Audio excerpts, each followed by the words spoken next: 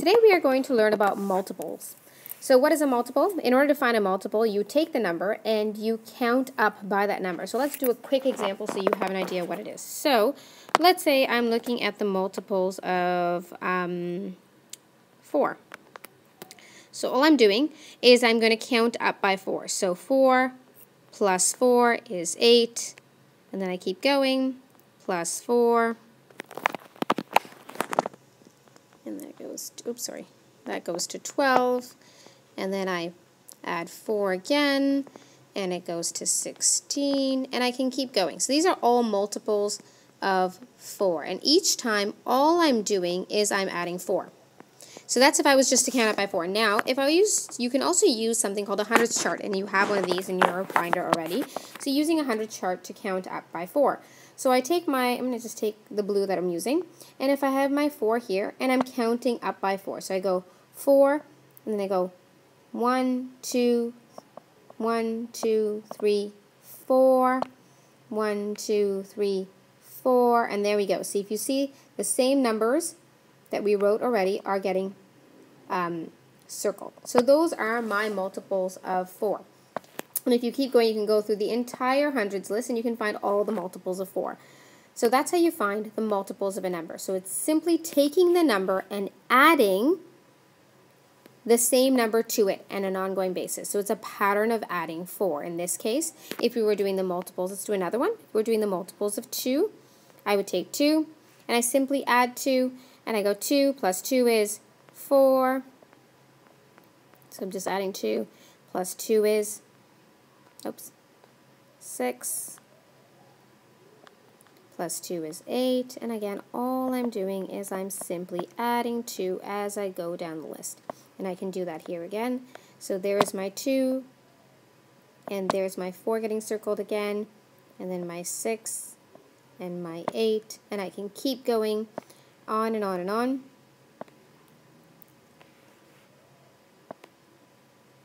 Again, all I'm doing is I'm counting up by 2. Okay? So what we have here, and if you notice something there, I'm just going to circle that again so you can see it on the blue and the green, and that's the next slide that we're going to go to. So these are called common multiples. So when you're looking for something in common between the two numbers, you see that these are common. So here we have our 4 circled in green and in blue. That means they both have these in common. These are common multiples between 4 and 2. So anytime we have the number circled in the 2 colors, that is a common multiple. So 6 would not be a common multiple. It's only circled in the green. But 8 is a common multiple. Okay? 12 is a common multiple. 14 is not a common multiple. 16 is a common multiple. And if I kept going, I would see there were more common multiples. So this is how you find multiples. You simply add the number as you go through. So we're at common multiples, and that's what we just talked about. So the multiples that numbers have in common. So again, we did 2 and 4 on the last screen. Let's do another one so you can see another example. Let's do the number 6, and let's do the number 8 so we can just see. So let's do 6. So if I do 6, again, to find the multiple, all I'm doing is adding 6 each time. So I have 6, and then I can add another 6, which is 12, and I add another 6, which is 18, and I keep going, 24, and again, if I wanted to, I can go here and I can color it in. So there's 6, and then there is, so I count 6 more, so I go 6, 1, 2, let me use a pointer actually, here you go, 1, 2, 3, 4, 5, 6, and I end up on the 12, so I'm going to color in my 12. Sorry, not the best coloring job, guys. And I keep going. 1, 2, 3, 4, 5, 6, and up at the 18. So I'm going to color in my 18. And, oops, my 19 got colored there, guys. Sorry about that. Let's erase that out. The 19 can't be colored. And then I keep going. And you can see, if I'm going on my list, I would go down and keep counting 6. I'm going to keep going down here just for you to see. So if I was to keep going, it'd be 24, then 30, and 36, and 42. And all I did, again, ladies and gentlemen, to get that was I simply added 6 each time. So in this case, all I'm doing is adding 6 to that number, and it's giving me my multiples.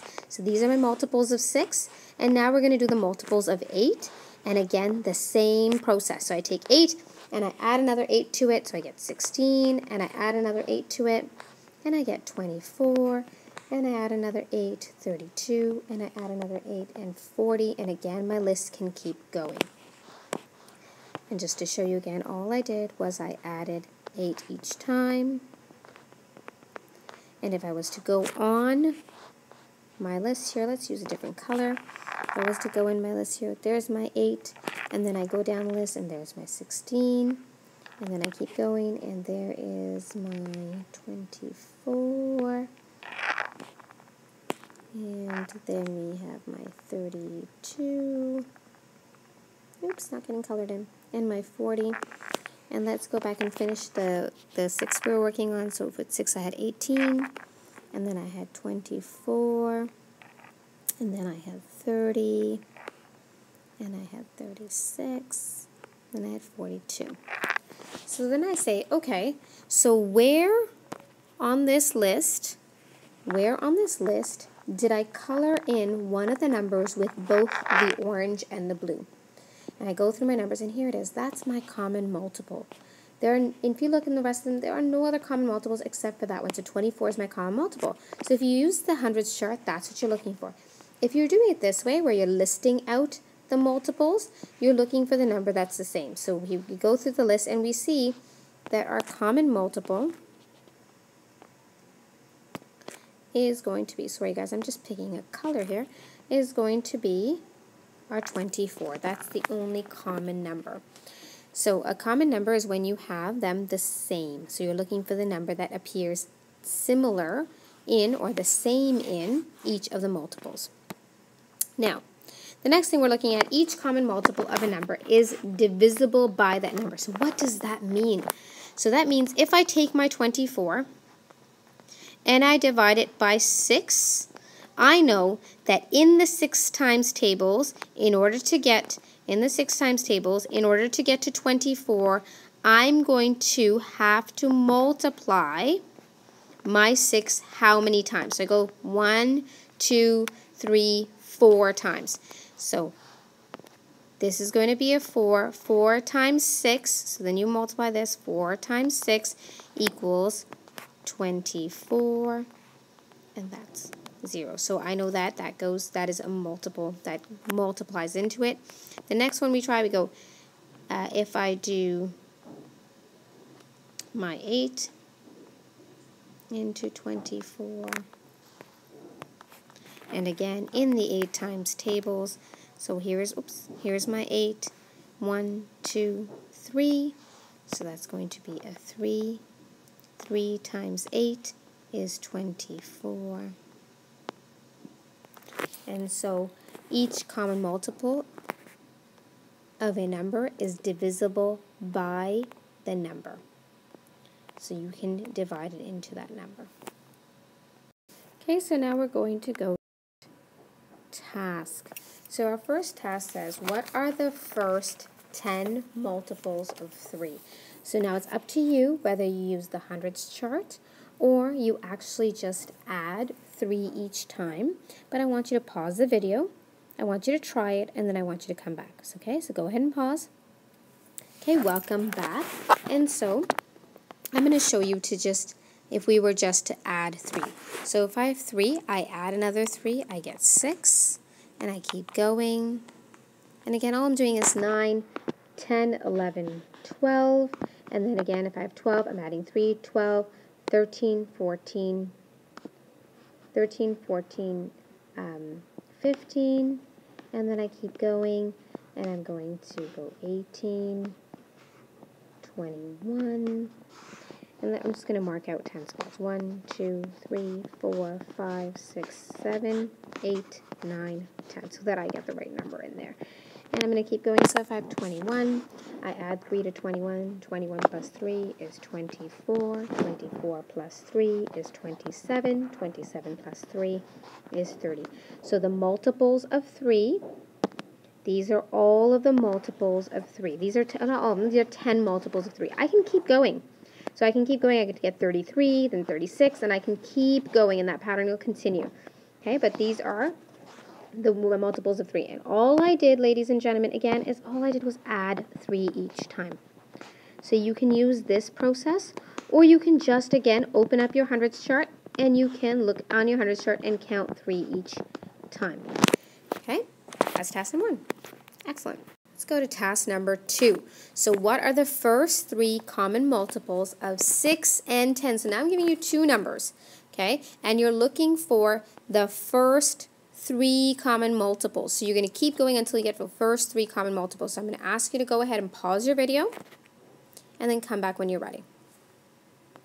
Okay, welcome back. So I'm going to do my 6's first, and I'm going to go ahead and I'm going to add those numbers in there, and I'm going to keep adding 6 to this, and I'm going to keep going. So 6, 12, 18, 24, 30, and all I'm doing, guys, is I'm adding 6 each time to get this list going. And I'm going to go ahead, and maybe I'll have to keep going. I don't know. Let's see. I'm looking for the first 3 common multiples.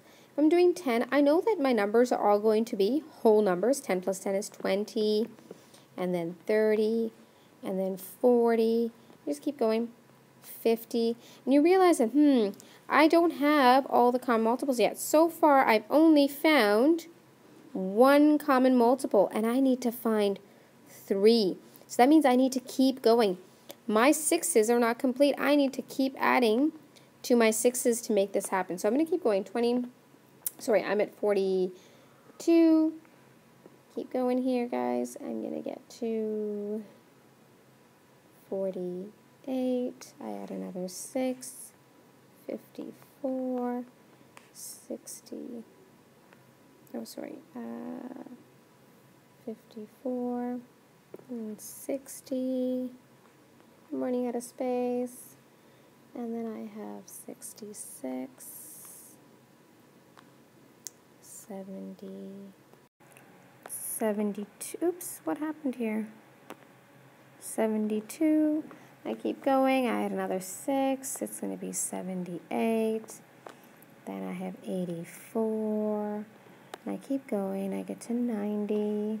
And I get to 96. So now I know that I'm looking for whole numbers, and I stopped here for a reason, because if I look at it, I've got 30 there, I've got 60 here, and I've got 90 here. I know that my 10 times tables, if I was to keep adding 10, I'm going to get there very quickly. So if I go back to my blue here, I have 10, 20, 30, 40, 50, 60, 70, 80, 90. And so I've got all 3 of my numbers here. So I've got my 60 and my 90. So I know that the 3 common multiples of 6 and 10 are going to be 30,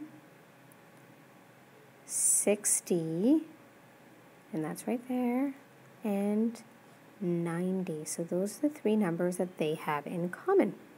So those are my 3 common multiples. With task number 3, and it says find the first 3 common multiples of 2, 3, and 4. So you have several strategies that you can use. You can either just keep counting up, or you can use your hundredths chart and find out what they are. But I want you to list it. So either way you do it, if you're going to use a hundredths chart, then you're going to show me the colors on the hundredths chart when you come into class. If you're going to list them out, then you're going to list all of them. But I want to see this answer in class tomorrow. Okay?